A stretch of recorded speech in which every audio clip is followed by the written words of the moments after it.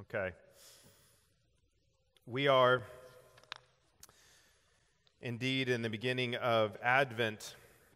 Advent, as we've been talking about, is a season of preparing our hearts. The Christmas hymn that we sing, "Let every heart prepare him room." That's the goal of Advent, not just to prepare our homes with decorations, not just to prepare for family coming over, but to prepare spiritually.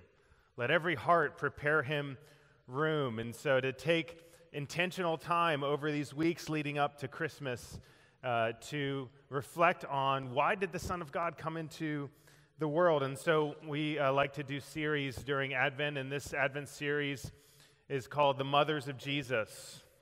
The Mothers of Jesus. That might sound a little strange to you. You think, I thought Jesus just had one mother. Well, what that's referring to is in Matthew's genealogy, as we're going to see, in Jewish genealogies, usually you would only include the men of that genealogy, of who descended down over time. But in Matthew's genealogy, he actually includes women. It was shocking at that time that women would be included in a genealogy, and in the Messiah's genealogy. And in particular, the women who Matthew chose. You know, if you were writing a genealogy for Jesus at that time, you probably would have chosen the four model patriarchs of the Jewish history. You would have chosen Rebecca and Rachel and Leah and Sarah. Those would have been your choices. But Matthew chooses different women than those. In fact, one commentator says this. He says, one gets the impression that Matthew poured over his Old Testament, he poured over it until he could find the most questionable examples possible in order to insert them into his record and preach the gospel even from his genealogy. So Matthew is intentional with the choices he makes and the women that he includes in his genealogy. So we're going to look at that this morning in Matthew chapter 1. So if you're willing and able, would you please stand for the reading of God's word? Matthew chapter 1, I'll read the first 6 verses and then verse 16. Hear God's word for you this morning. This is the genealogy of Jesus, the Messiah, the son of David, the son of Abraham. Abraham was the father of Isaac, Isaac the father of Jacob, Jacob the father of Judah and his brothers, Judah the father of Perez and Zerah, whose mother was Tamar, Perez the father of Hezron, Hezron the father of Ram, Ram the father of Amminadab, Amminadab the father of Nahshon, Nahshon the father of Salmon, Salmon the father of Boaz, whose mother was Rahab, Boaz the father of Obed, whose mother was Ruth, Obed the father of Jesse, and Jesse the father of King David. David was the father of Solomon, whose mother had been Uriah's wife. And then skipping down to verse 16, all the way through the Old Testament and into the New, and Jacob, the father of Joseph, the husband of Mary, and Mary was the mother of Jesus, who is called the Messiah. May God add his blessing to the reading and now the preaching of his word. You may be seated, please. So, I think that this is going to be the last year. I think this will be the last year for our oldest child. I think we're finally going to have to tell her the truth about Christmas.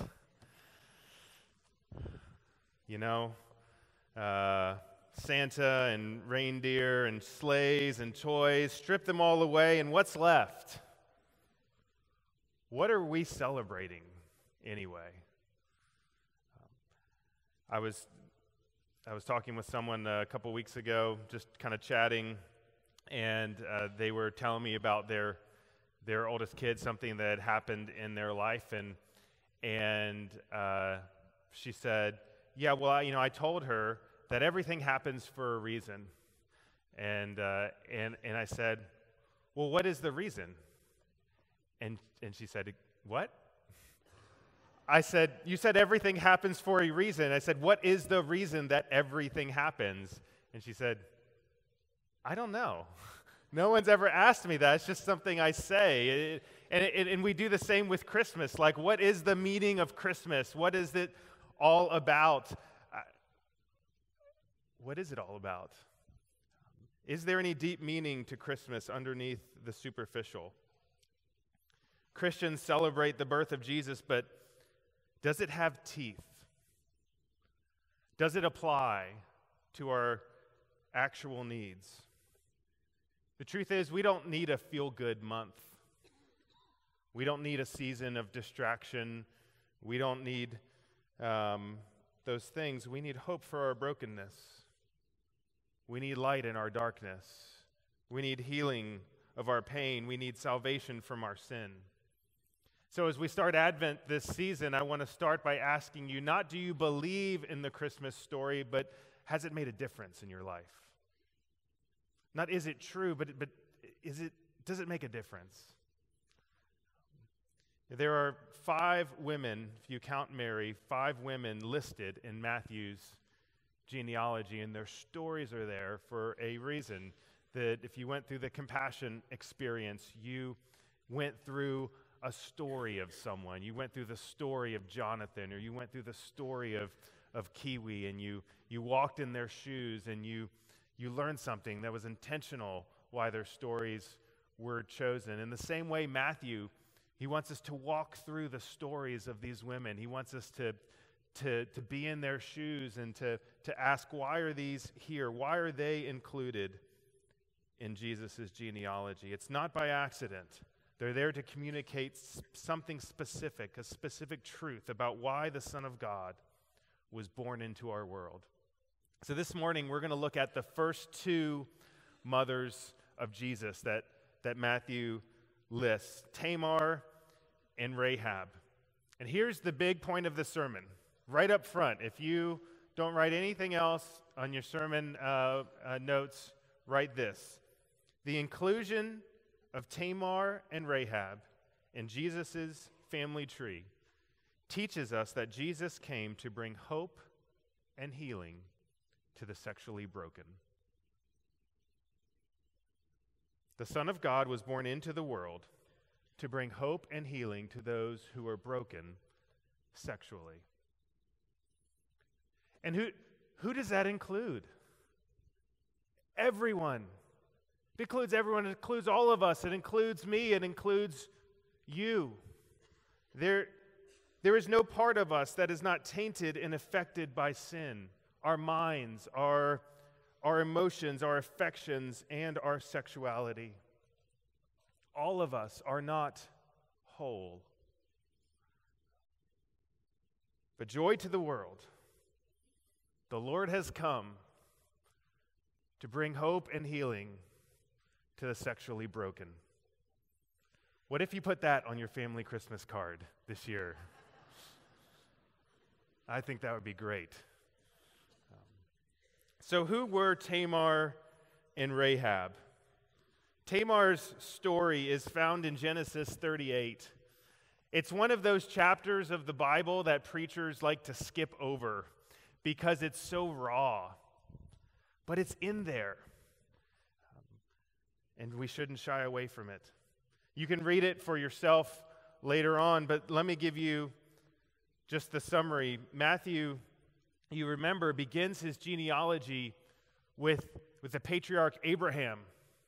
And so we can trace the line. Abraham gave birth to Isaac, and Isaac then his son was Jacob.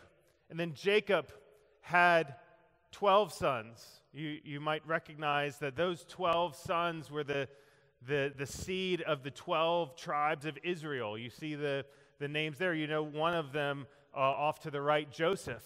The Genesis tracks his story for a long time of being sold into slavery by his brothers and then eventually rising to the right hand of Pharaoh in Egypt. But Jacob had 12 sons, and one of those sons was Judah.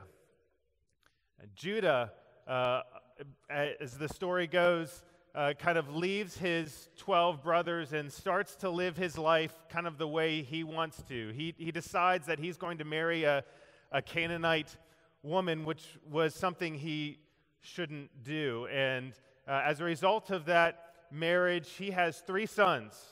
Judah has Onan, and Shua. Those are his 3 sons that are born to him, and he decides that he's going to find a wife for his eldest son.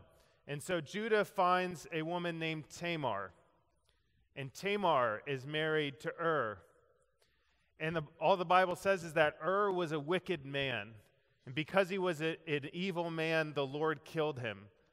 So now Tamar, having been married to now her husband is killed.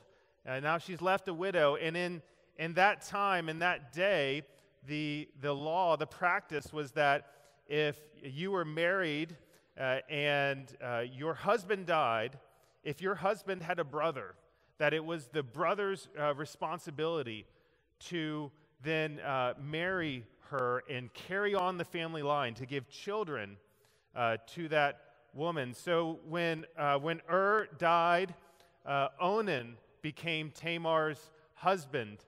But Onan did not want to have children with Tamar. Onan did not want to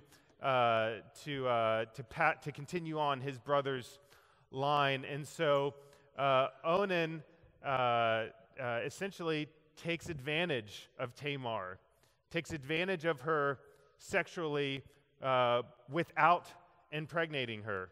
Now, I'll let you read Genesis 38 to figure out how he does that, but he essentially uses her, but refuses to give her a child. And because he does that, the Lord is angry with him, and the Lord kills Onan. So now God has killed he has killed Onan. Tamar is a widow again. And Judah looks at the situation and says, I don't think I want to give my 3rd son to Tamar in marriage, because look at what happened to the first 2. And he essentially kind of blames Tamar, and so he comes up with this plan and says, well, listen, my 3rd son is too young, and so Tamar, you go and live with your father and wait until he grows up, and when he grows up, then I will give him to you as a husband. And so she goes and lives with her father and waits, because as a woman in that day and time, that was her hope. To not have children was essentially a death sentence. And so she's waiting, but Judah had no intention of giving his youngest son to her because of what had happened to the first 2. And so she realizes this, that when the time comes, he's now old enough, Judah has not given him to her. And so Tamar has to take things into her own hands. And Tamar knows her father-in-law pretty well and knows what he's like. And she knows that he's going down to a feast. And on the way to that feast, Tamar sits by the roadside. She puts a veil over her face, and she dresses as a prostitute. And she knows that her father-in-law, that this is something that would draw his attention. He doesn't recognize that it's her. And so he goes to what he thinks is this prostitute and attempts to solicit her, and says, I want to come into you. And she says, well, what will you give me? And he says, I will send you, I'll give you a goat. But he didn't have a goat with him at the moment. And so she said, well, what will you give me that I know that you're going to do that? And he said, well, what do you want? She said, give me your staff and your cord and your signet. It would have been like him giving her his driver's license and his credit card, right, as pledge. And she takes that, and they are together, and she becomes pregnant from that encounter. Again, Judah doesn't know that it's her. So he goes on his way, and he actually holds up his end of the deal. He sends a friend with a goat to go take to her. His friend goes to the area where she was and says, hey, where's the the prostitute that sits by the roadside, and the people say, there's no prostitute here. We don't know who you're talking about. And he looks around, he can't find him. He goes back to Judah and says, listen, I went, they've never heard of a prostitute there.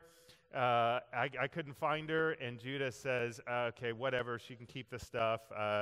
And he thinks that's the end of the story. 3 months later, it's told him, Tamar, your daughter-in-law, who's supposed to be waiting for his youngest son, your daughter-in-law is pregnant by prostitution. And Judah becomes incensed and has what he thinks is righteous anger and says, bring her out, let her be burned. And Tamar comes forth and she says, okay, before that happens, I just want you to identify whose staff and cord and signet are these. That's the man who got me pregnant. To which Judah says, whoops, right? Oh no. He realized, actually he says in the passage, he says, she's more righteous than I. So you have, from that incestuous relation, Tamar gives birth to twins, to Perez and Zerah. And so, Judah, Perez, Zerah, and Tamar are in Jesus' family tree. What about Rahab? Rahab, if you remember, the Israelite spies, or the Israelites were coming into the promised land under Joshua.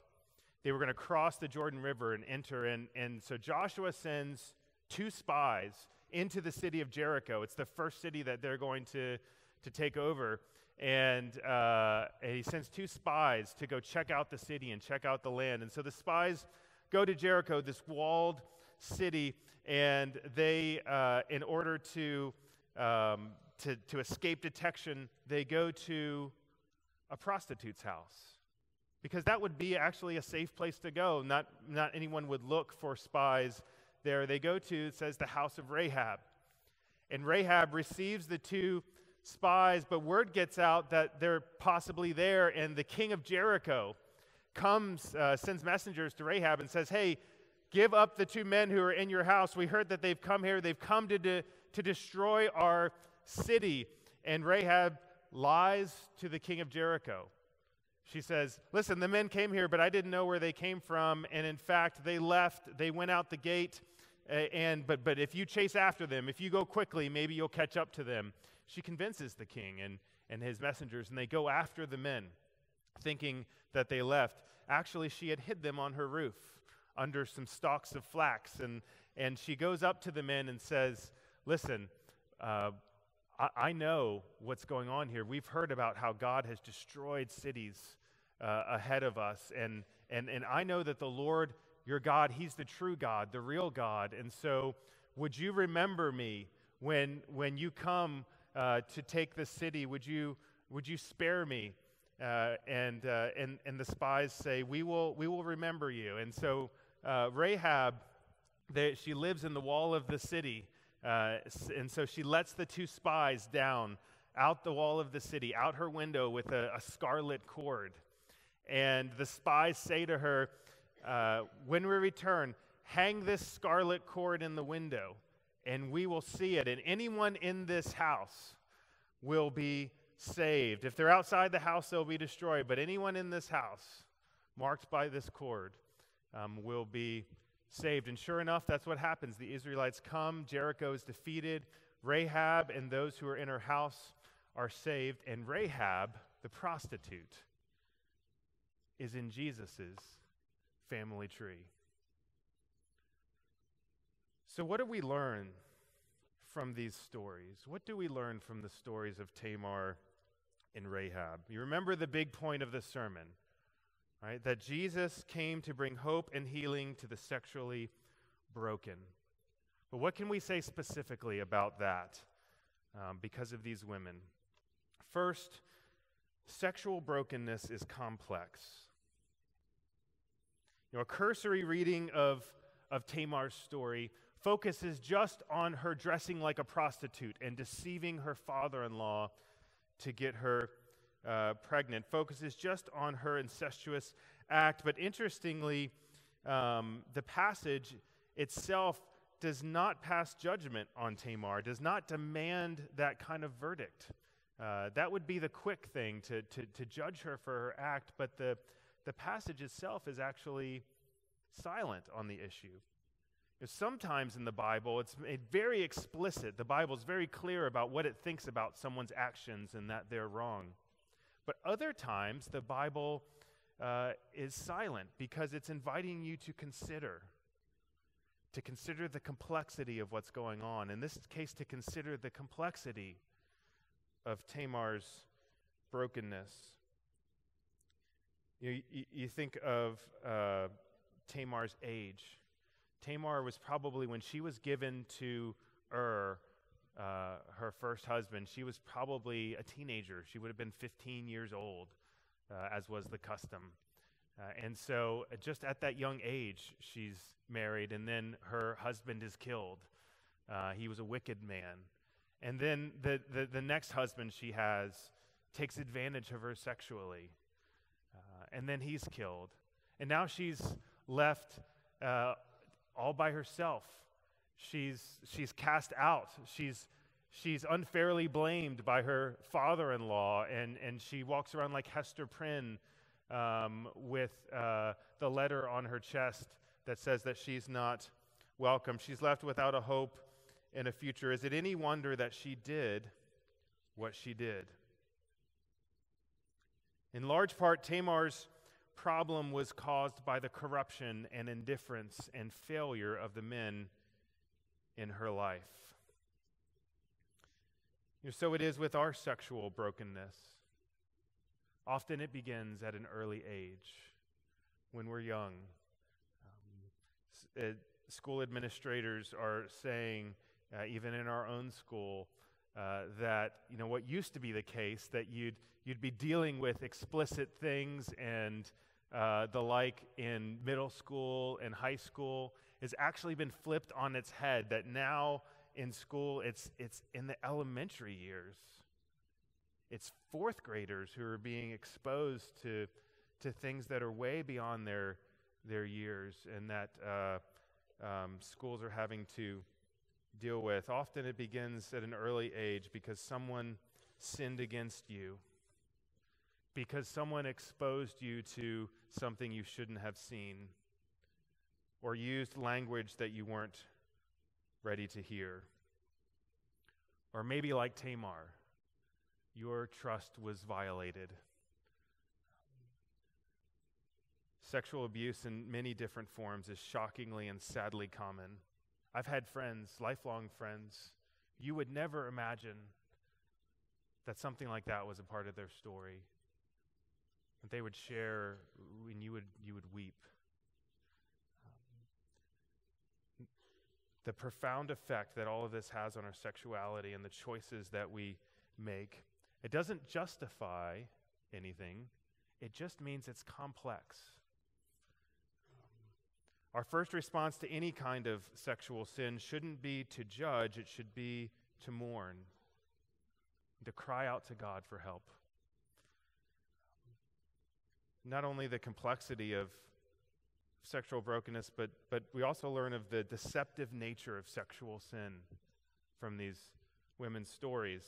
All sin corrupts, but sexual sin in particular creates patterns of deception. Judah had patterns of deception in his life. Judah was one of those 12 brothers.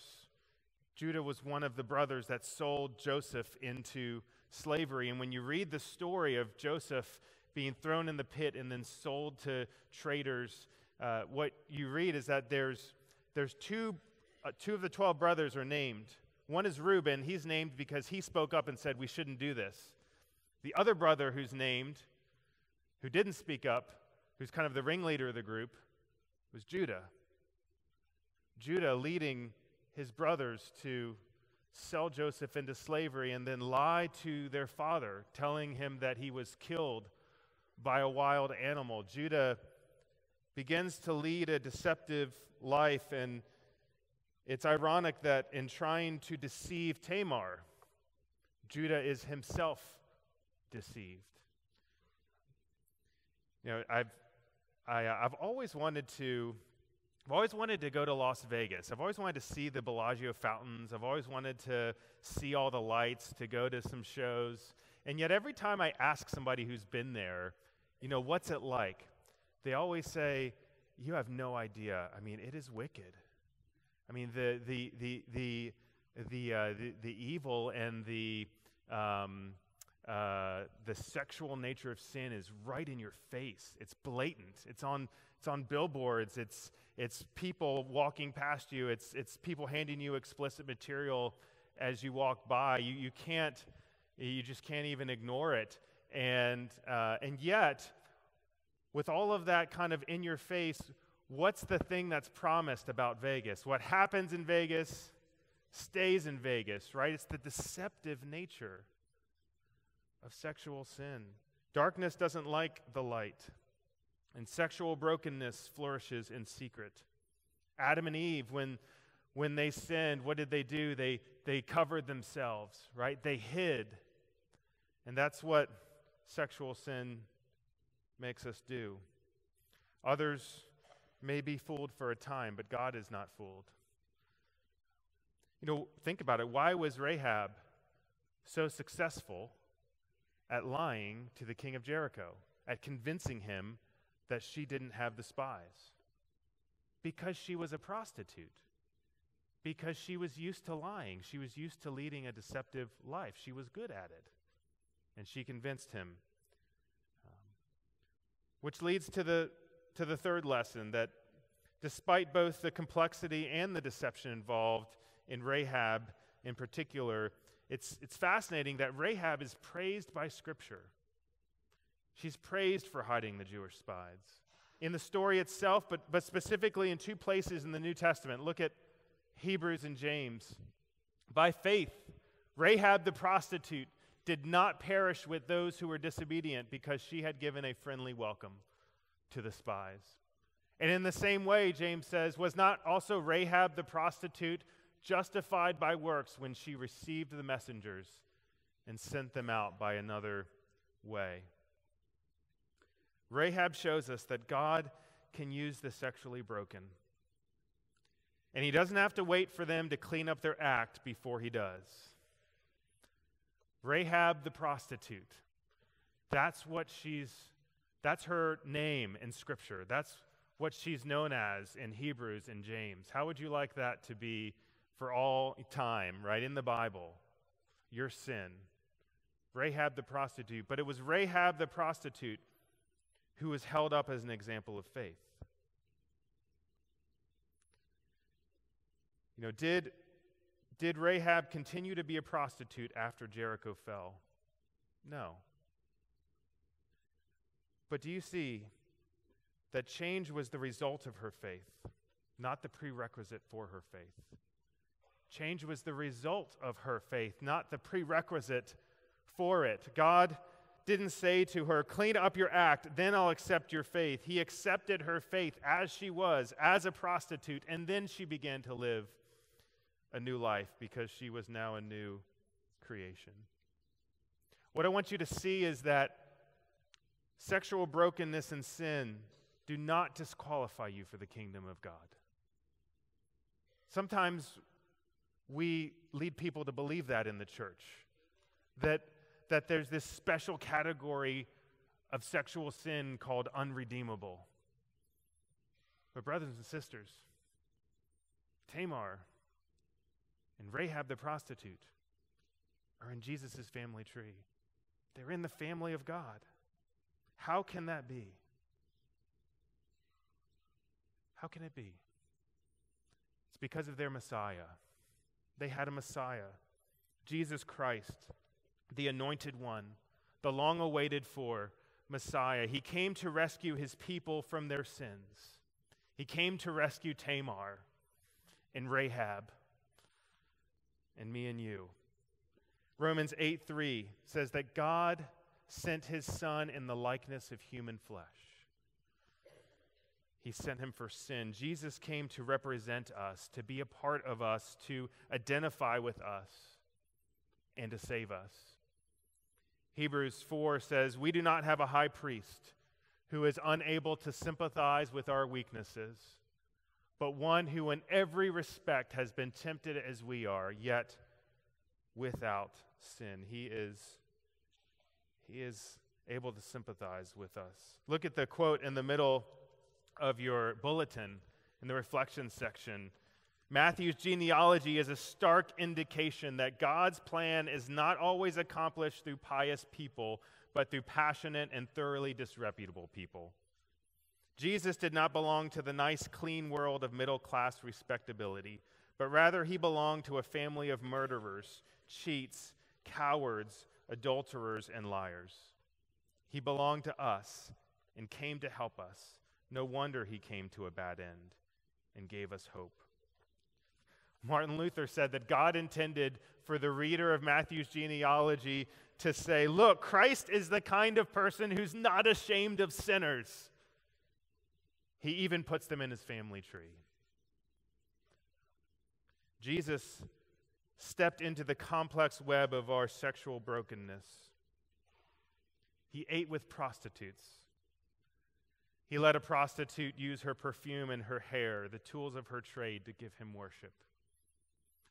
He showed grace to a woman who was notorious in her community for her many marriages and was cohabitating at the time with a man who was not her husband. Jesus came to bring hope and healing for the sexually broken. No matter what's been done to you, no matter what you've done, there is hope. There is forgiveness. There is healing in Christ. The deception involved in sexual brokenness can produce deep shame. But Hebrews 2:11 says Jesus is not ashamed to call us brothers. He's not ashamed of us. He's not ashamed to have us in his family tree.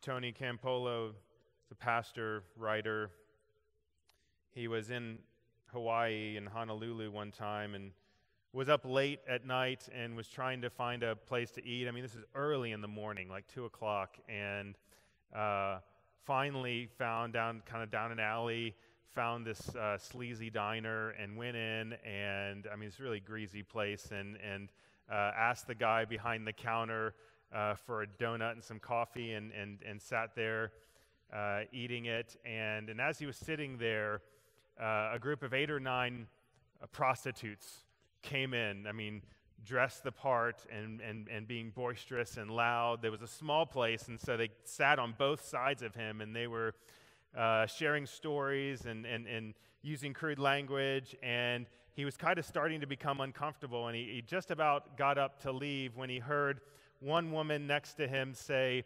"Tomorrow is my birthday. I'll be 39.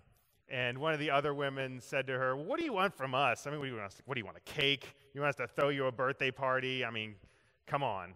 And she said, "Well, don't be so mean. I'm just telling you." She said, "The truth is, I've never had a birthday party in my life. No one's ever thrown me a party or given me a cake. I'm just letting you know."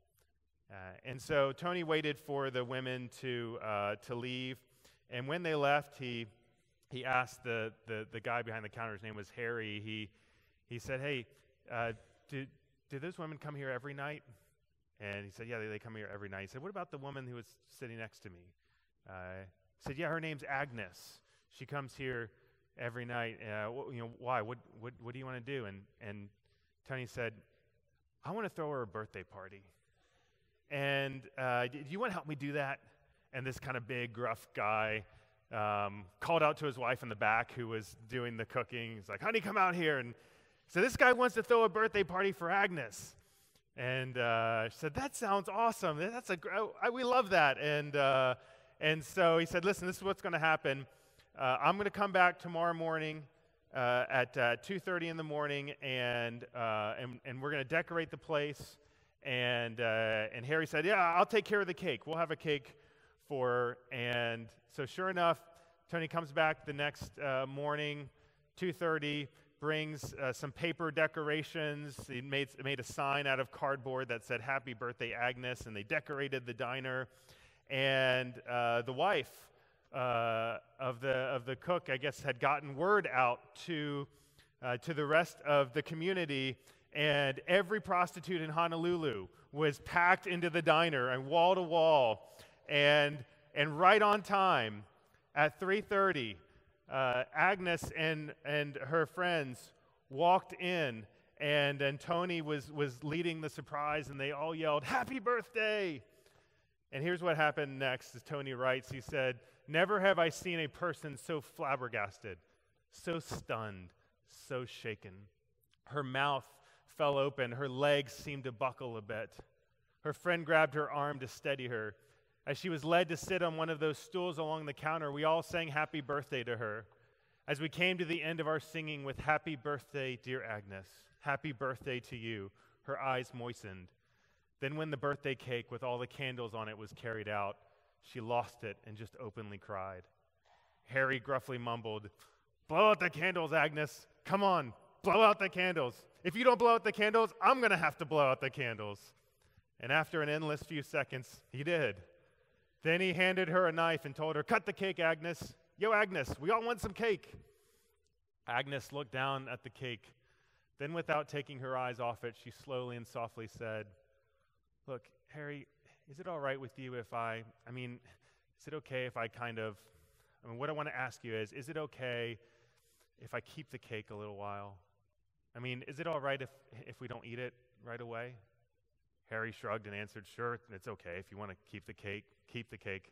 Take it home if you want to.' 'Can I?' she asked. Then looking at me, she said, I live just down the street a couple of doors. I want to take the cake home, okay? I'll be right back, honest.' She got off the stool, picked up the cake, and carrying it like it was the Holy Grail, walked slowly toward the door. As we all just stood there motionless, she left. When the door closed, there was a stunned silence in the place. Not knowing what else to do, I broke the silence by saying, 'What do you say we pray?' Looking back on it now, it seems more than strange to be leading a prayer meeting with a bunch of prostitutes in a diner in Honolulu at 3:30 in the morning, but then it just felt like the right thing to do. I prayed for Agnes. I prayed for her salvation. I prayed that her life would be changed and that God would be good to her. When I finished, Harry leaned over the counter and with a trace of hostility in his voice, he said, 'Hey, you never told me you were a preacher. What kind of church do you belong to?' In one of those moments when just the right words came, I answered, 'I belong to a church that throws birthday parties for whores at 3:30 in the morning.' Harry waited a moment and then almost sneered as he answered, 'No, you don't. There's no church like that. If there was, I'd join it. I'd join a church like that.' Who wouldn't want to join a church like that? Who wouldn't want a Messiah who throws birthday parties for prostitutes? Who wouldn't want a Christmas with that kind of meaning? Joy to the world. Tamar and Rahab are in the family tree. Jesus came to bring hope and healing to the sexually broken.